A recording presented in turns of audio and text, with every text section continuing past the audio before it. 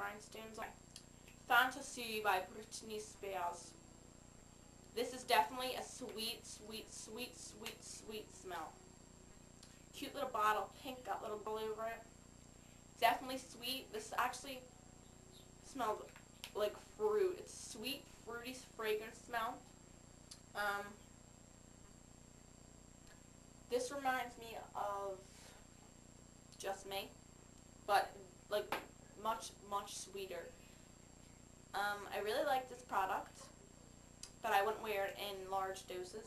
It also fades very quickly. I don't know if it's just me, but it does. Here's my other Paris Hilton. This is, I forget what this is called. I love the smell of this too. It's very, I'm not really good with words.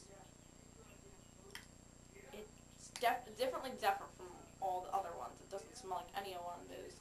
It's very clean, once again.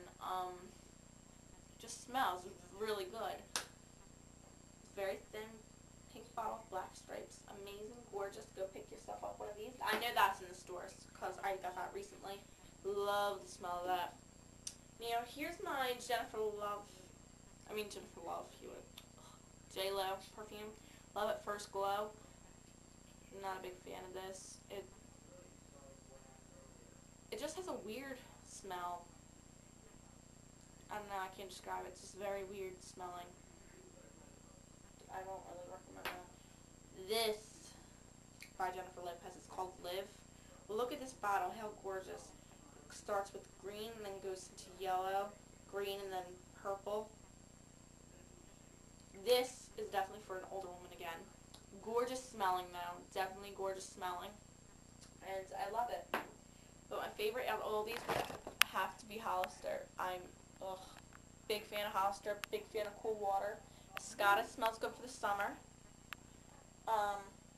For the winter, I'd probably say Fantasy and Live by Jennifer Lopez. So, guess any of them, that's them. So, here they all are. Oh, crap. Went over the YouTube thingy. So there's going to be part 2s of these. See you guys later.